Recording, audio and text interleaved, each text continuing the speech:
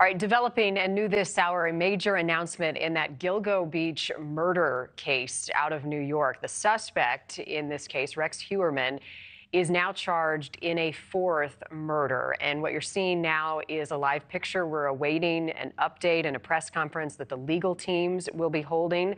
We expect Rex Heuermann's attorneys to be speaking to the media. You can see police kind of letting the media know what's happening. And when that takes place, we'll bring it to you. In the meantime, let's talk more about what this new charge means for the prosecution's case. Joining me now, Jesse Weber, NewsNation legal contributor and anchor at the Law and Crime Network. Hi there. This seems like a pretty big development, but it's also not a surprise that he's being charged in this fourth murder. How significant is it to bolstering the prosecution's case, Jesse?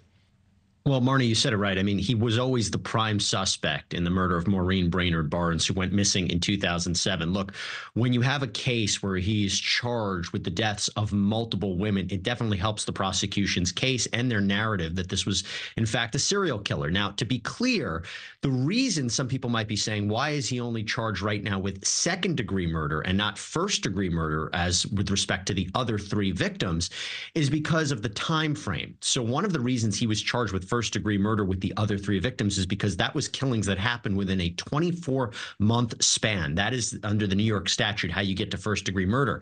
He allegedly killed her in 2007. So it definitely shows this period of this time period of escalation, of how long this crime spree allegedly went on for. So when we see this eventually at a trial for these four victims, you are going to see evidence from 2007 all the way through 2010 and beyond.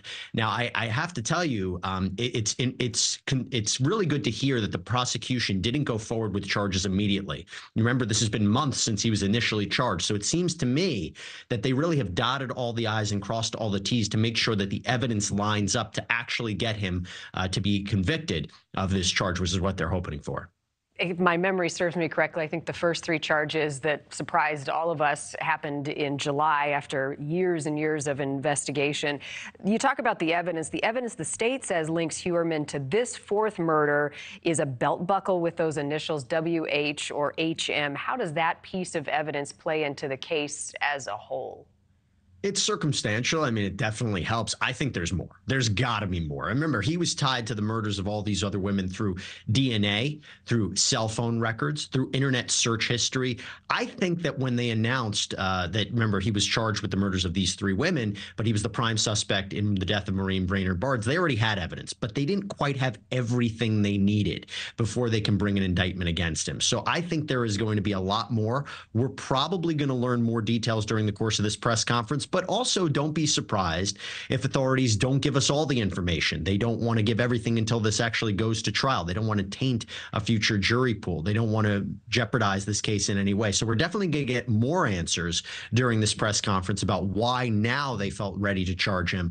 But we might not have all the answers. Right. Mountains of circumstantial evidence, much of which has been released publicly. But then the smoking gun, so to speak, would be the DNA evidence. And they say they were able to pull that from a pizza crust and then link it to a hair on one of the burlap bags that was wrapped around the victims. It comes down to this DNA, how the jury perceives it, but the attorneys for Heuermann call that a flimsy clue and are arguing the constitutionality of even gathering it in the process of securing it. Is there a legal argument there that stands? There's always a legal argument. Whether or not it stands is a different question. I mean, I've covered cold cases before where genetic genealogy and DNA evidence has come into question by defendants. Now, look, you could say, and we also have to remember that his wife, his estranged wife's hair was found on the bodies as well. That evidence can always be attacked. You could say, you know, was it transferred there? It might not be as strong as blood evidence. Thank you for watching. Go to newsnationnow.com to find NewsNation on your television provider. And don't forget to click the red subscribe button below to get more of NewsNation's fact-driven, unbiased coverage.